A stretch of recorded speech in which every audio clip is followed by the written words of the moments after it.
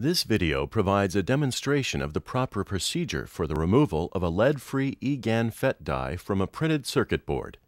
This video will present the necessary ESD precautions that must be taken throughout the process, the workstation and supplies needed, the proper method for preheating the PCB and the use of a hot air gun to heat the top side of the die, the removal of the die from the PCB, the cleaning of the die area from which the die was removed, and finally, the inspection of the board following die removal.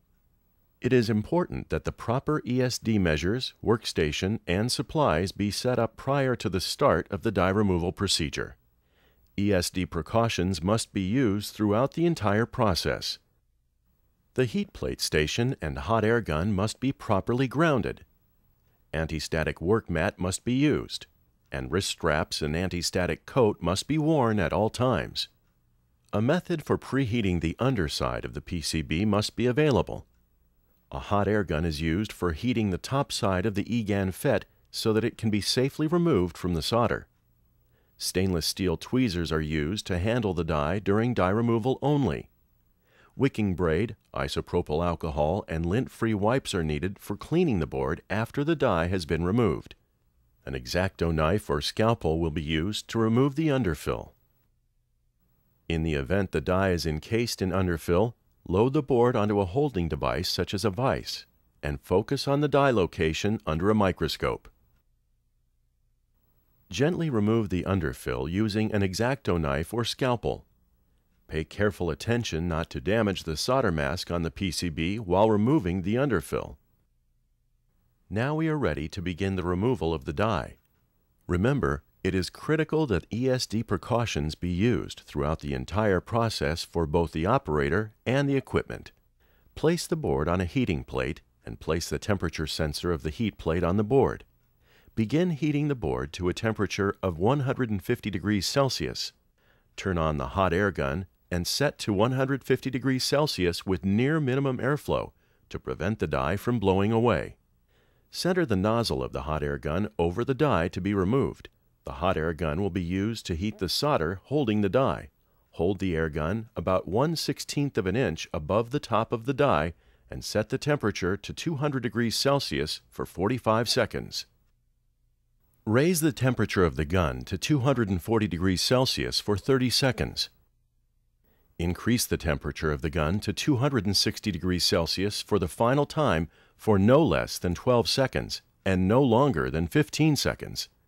After 12 seconds, using the stainless steel tweezers, the die can be lifted from the board.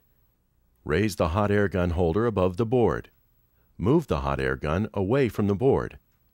Turn off the hot air gun and place it on its own holder. Do not place the hot air gun on the heat plate. Using wicking braid and a soldering iron, remove the solder from the pads by sweeping in the same direction as the pads. Allow the board to cool. Remove the board from the heat plate and place in a vise for cleaning.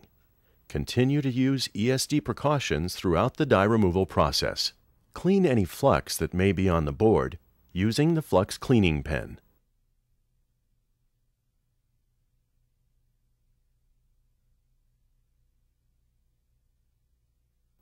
Wipe the area clean with a lint-free wipe and isopropyl alcohol and allow to dry. Maintaining ESD precautions, inspect the board under a microscope to make certain that it is acceptable for mounting a new eGaN FET.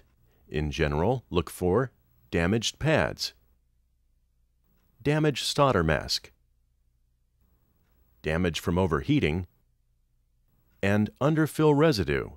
Make repairs, if necessary, to the solder mask using the green acrylic pen.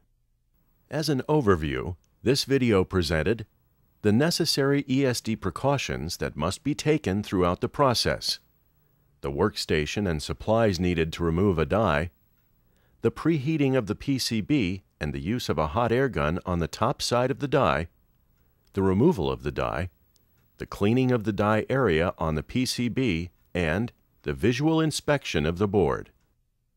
For reference as you undertake the removal of the eGaN die, please refer to our Quick Reference Procedure Guide and remember to use ESD precautions throughout the process.